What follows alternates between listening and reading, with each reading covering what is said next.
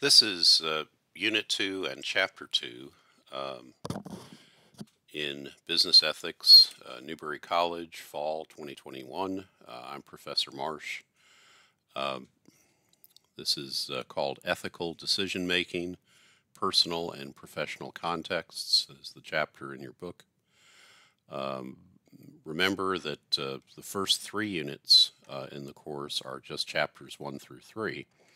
Beginning in Chapter 4, we begin to split some of the longer chapters into 2 units. There's a cold opening. Am I about to lose my job? What would you do? I'm going to save a decision of that to the end of the presentation. I do love the quote at the beginning of the chapter from former Indian Prime Minister Indira Gandhi. There are two kinds of people, those who do the work and those who take the credit. Try to be in the first group. There's less competition there. That's an excellent and very true quote. We're going to be talking about not just decision making, but accountable decision making. And that's necessary to put ethics into practice. The chapter objectives are going to be just to be able to learn how to describe a process for ethically responsible decision making. Apply this model to ethical decision points. That's going to be a very important model for you. Explain the reasons why good people might engage in unethical behavior, and explore the impact of managerial roles on the nature of our decision making. So let's jump into the chapter and see how we can learn to understand those objectives. The ethical decision making process. Ethical decision making requires a persuasive and rational justification for a decision. It can't be arbitrary. It has to be persuasive so that the organization will accept it and so that it's fair and justifiable to the stakeholders. It is a logical process of decision making, and it considers the facts, alternate perspectives, consequences to all stakeholders, and ethical principles. Note the importance of perceptual differences in thinking about alternative perspectives. Can you imagine yourself in the other stakeholders' seats? Here's a hint: improvise and go around the table. More about that later. Take a look at figure 2.2 in your book, and that is a very important figure. Uh, it it shows. Let's see if I can find it. It's the ethical decision-making process, and it goes step by step. First, determine the facts, identify the ethical issues involved, identify the stakeholders, and consider the situation from each of their points of view, what I call going around the table. Every stakeholder gets a seat at the table, and every one of them, as you're considering the decision, you should try to put yourself in their seat and consider the situation from their point of view. Consider the available alternatives, what the book sometimes calls your moral imagination, and then compare and weigh the alternatives based on the consequences for all the stakeholders, duties, rights, and privileges, and principles, sorry, not privileges, duties, rights, and principles, and the implications for personal integrity and character. And after doing that comparison, then you make a decision, and then you monitor and learn from the outcome.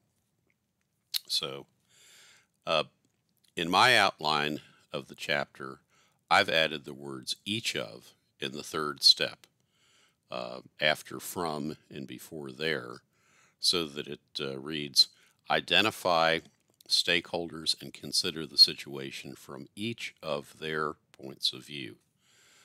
Steps 3 and 4 require you to do some imitation and some improvisational work, almost like acting class. You have to put yourself as honestly as possible inside each of the seats at the stakeholder table and imagine discussing the issue from the perspective of each of them. You might even get into some dialogue, some imaginary dialogue. Imagine what the responses would be of each of the stakeholders to the other stakeholders' positions. And the book from pages 34 to 44 presents this material very well. You will find that this is one of the most important points in the entire book, so read this part carefully and learn it thoroughly. We will come back to the ethical decision-making model over and over again during the semester, so this is really important. Then look at figure 2.1 again, which I skipped over for a minute. Pretend that the rectangle in the center of the diagram is a conference table, and that a representative of each of the stakeholders is sitting in the 6 seats around the table. So this is the one I'm talking about, this figure right here, 2.1. And that's the employees, the customers, the local community, the government, the suppliers, and the owners. Now, your stakeholders might not always be all of them, but that's a good place to start. Think about the decision to be made from the perspective of each of these, one by one. In your head, or if you need to write it out, do so. Imagine what each of them would say about the consequences, duties, rights, principles, and implications of the possible decisions. What decision would they present? What would they advance, and how might the others respond to it? And do note the term moral imagination, which is the ability to envision various alternative choices, consequences, resolutions, benefits, and harms. It's sort of like brainstorming, but with guardrails. I again encourage you to commit figures 2.1 and 2.2 to memory. These are the tools we will use throughout the semester. Now, on page 44, we apply the decision-making model to a very simple case that's used to illustrate it. Should McDonald's or Burger King voluntarily decide to pay its workers a minimum wage of $15 per hour? What facts are relevant? That might be the first place to start under your ethical decision-making model. Is fairness the only ethical issue? What does fairness mean? What does fairness mean in this context? Who are the stakeholders? Employees, customers, shareholders, others? What are the alternatives? Be creative and consider what some of the alternatives might be. It seems like a yes or no decision, but perhaps there are other alternatives. And complete the process yourself. Make a decision and predict and imagine the consequences. This would be your first attempt to satisfy the Unit 2 objective number 2, applying the model to an ethical decision point. But I encourage you to read this material very carefully and to see how the book presents it. You're going to see it again and again. Let's go on to the question of why, when good people do bad acts. And the book reminds us not to underestimate the real possibility of immoral choices and unethical behavior. That's in your textbook at page 45.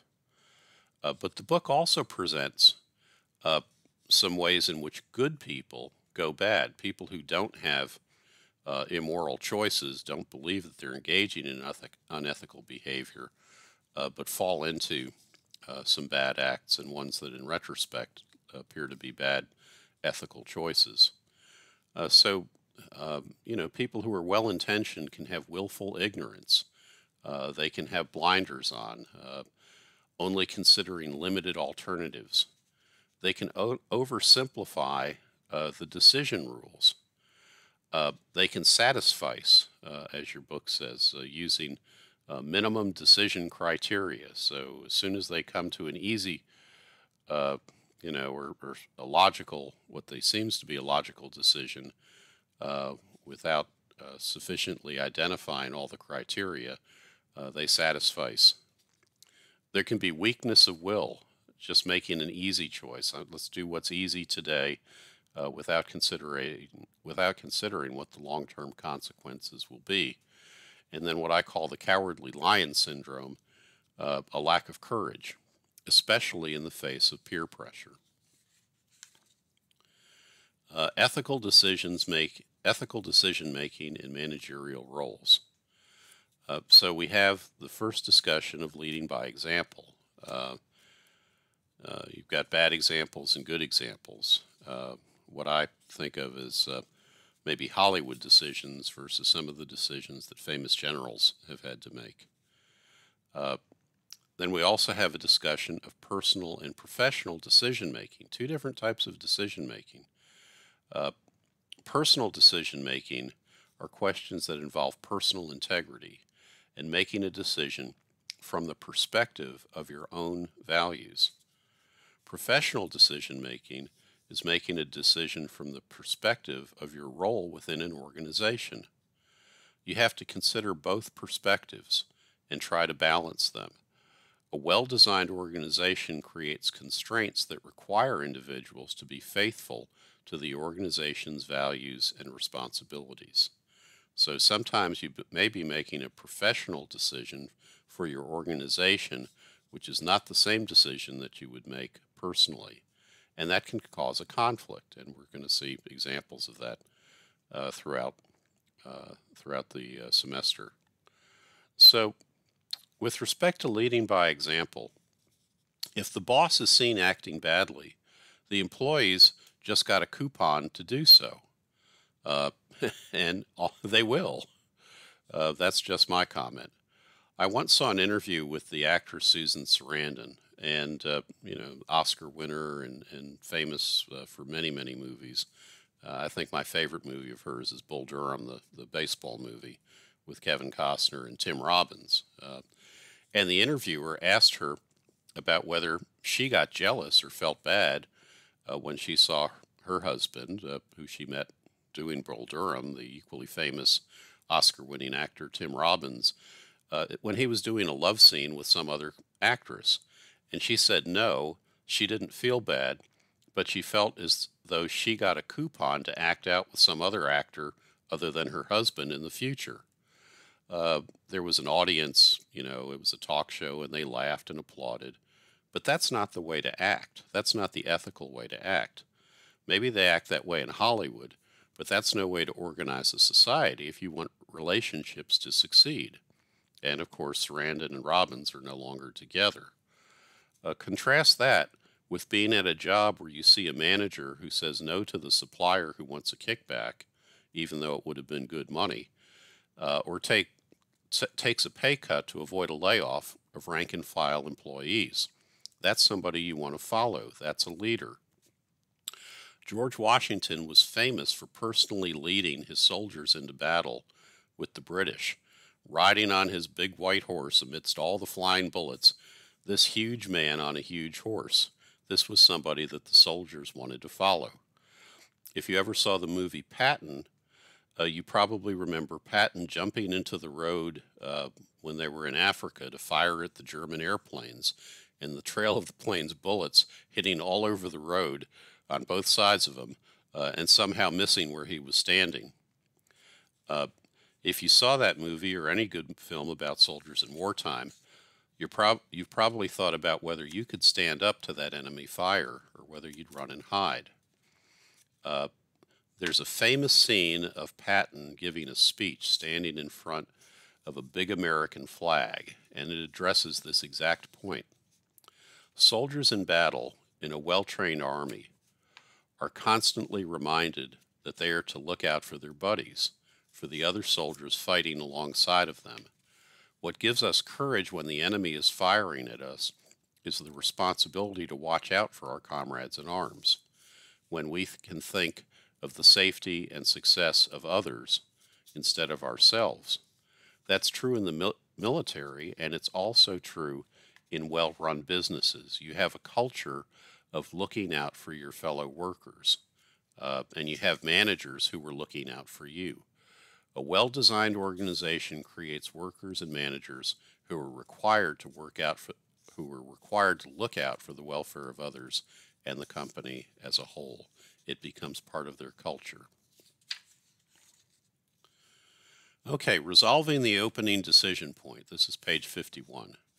How can you keep an important secret and not lie in answering a direct question? I mean, this is the decision point that asks you, how are you going to respond in a situation in which you have to be loyal to your responsibility to the organization, not to spill the beans about what's a confidential project that you're working on, but also not lie to your fellow workers.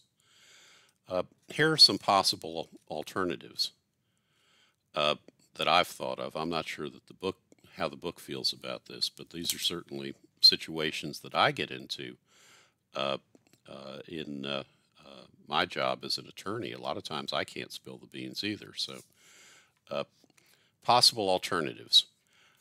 You might say, I can't say for sure what will happen if there's an element of doubt. That would be honest, but still wouldn't give up the secret. Or you could say, I am required to keep my work completely confidential. I am not allowed to answer such a question. Well, you just did, doofus, okay? If you get your back up and are inartful about your answer, I think your coworker is going to see between the lines. One that was suggested to me by an English client is you could say, well, it's all bollocksed up. Now that's kind of a more polite euphemism for a swear word. Don't try it with your English coworkers; they know what it means, and it's a little crude. But in any event, that might allow you just to deflect and distract, and it sounds kind of funny too. So maybe they'll laugh about it. You could say, "Don't worry about it. This isn't about you." That's probably the least honest response. That'll get you off the hook for a little while, but then you will have violated perhaps your personal ethics. Or maybe say nothing and shrug. You might get away with that with some people, but it might invite additional inquiry from somebody who's really concerned. There's no perfect answer to this question. If you were assigned to evaluate the financial viability of a business as part of a restructuring, right-sizing, merger, or reorganization, you need to keep your work conclusions and recommendations confidential until they're presented to management. However, in order to do the best job, you need to gain the trust and confidence of the employees that you are evaluating in order to get accurate information and honest responses to your questions. It's a very difficult act to balance, and you will often have conflicts like the one presented in the chapter Decision Point. Feel free to go through the ethical decision-making model and see for yourself what result you come to. It might be something I haven't even thought of. On the slide, I present some alternative solutions. Some are better than others. As a lawyer, I'm constantly asked questions I can't answer because of the attorney-client confidentiality requirement. If you remember the movie The Firm with Tom Cruise, the Tom Cruise character was able to persuade the Peralta brothers not to whack him because as their lawyer, he was prohibited from telling the FBI the secrets about their organized crime network. I found that plot resolution device ethically satisfying, probably more ethically satisfying than the book's solution as written by John Grisham, but also very highly improbable. My wife was a healthcare consultant for Ernst & Young for over 25 years. She frequently had an assignment similar to the one presented in the decision point of Chapter 2, and she often had to choose between deception, deflection, misdirection, or feigning ignorance when the workers in the practice or facility asked her what she was going to recommend to the board.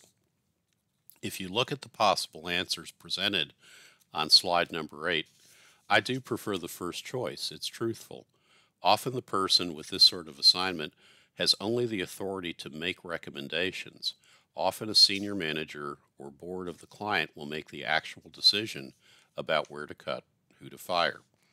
The second choice is the rookie mistake. If you get your backup, you're going to lose the trust you need to get the job done, and you'll essentially answer the question. The worker will assume the worst and start resume shopping and packing up to go home. I like the third choice, which the client from the UK told me about some years ago. Apparently, the word in question is a crude bit of slang, and it does sound kind of funny. If you get pressed to follow up, you can go with the misdirection that the slang is a nicer way to avoid saying something really dirty, and that might get a laugh. Then you can change the subject. The fourth choice is an outright lie. If you start down this road, where does it end? The fifth choice is also a possibility, although the worried worker is more likely to press you for an actual answer. So, in review for Unit 2 and Chapter 2, please commit the ethical decision-making process to memory. That's Figure 2.2. That's that multi-step process of making an ethical decision.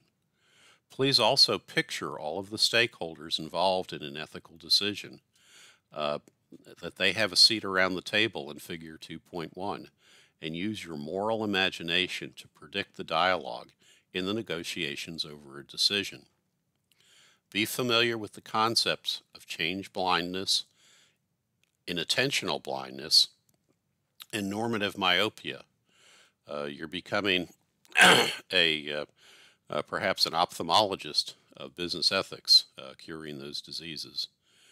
And don't forget that the manager has to consider both personal and professional decision making over ethical issues, and sometimes that can be in conflict. Now we're going to go on to Unit 3, where we'll study philosophical ethics in business. Thanks again. Have a great day, and we'll see you in Unit 3.